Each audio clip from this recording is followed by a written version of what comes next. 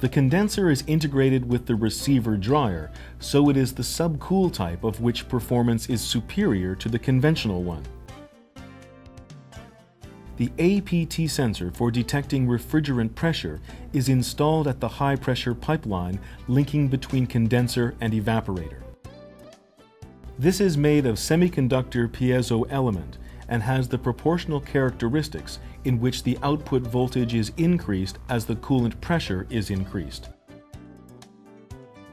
HVAC, heating, ventilation, air conditioning, installed at the center of instrument panel is the semi-center mounting type.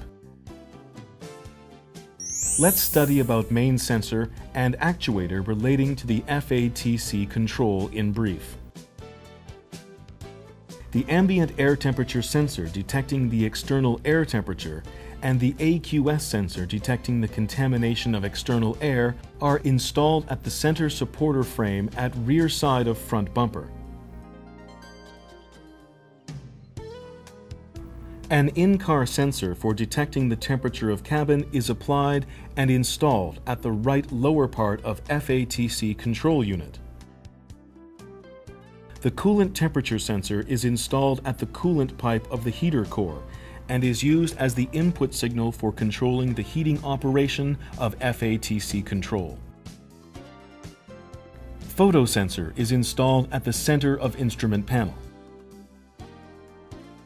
As FATC control unit has the communication function with scan tools, using scan tools, the diagnosis trouble code, the current data, and the actuation test can be performed.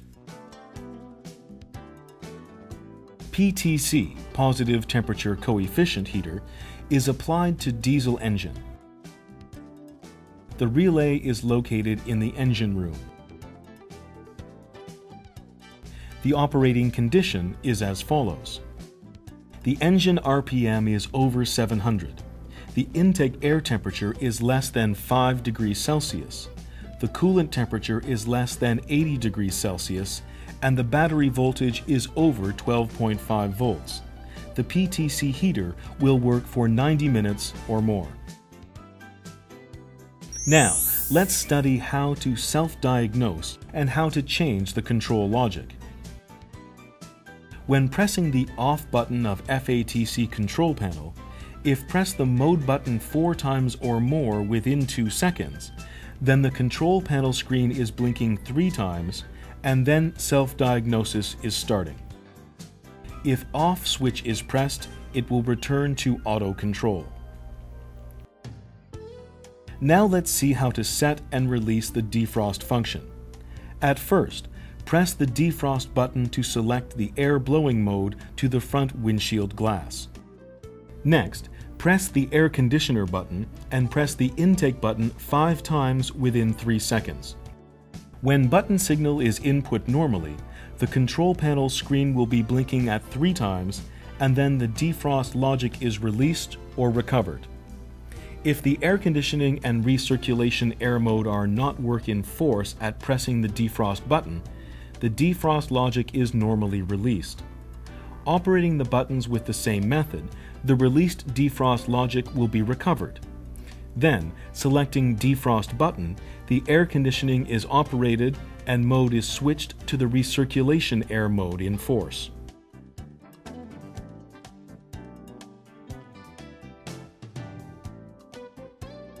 Next, how to change the temperature unit. Press the auto button and off button at the same time for 3 seconds or more, then the temp unit is changed to centigrade or Fahrenheit. Then, as to rear air conditioning system. The rear air conditioner is operated by the communication signal of the front air conditioner module, and it can be controlled independently. When auxiliary switch of the front air conditioner control module is set to R range, the blower motor speed control, temperature control, and mode control can be adjusted by rear air conditioner control module. At the other position except R range, the blower motor speed control, temperature control, and mode control are possible by the front air conditioner control module.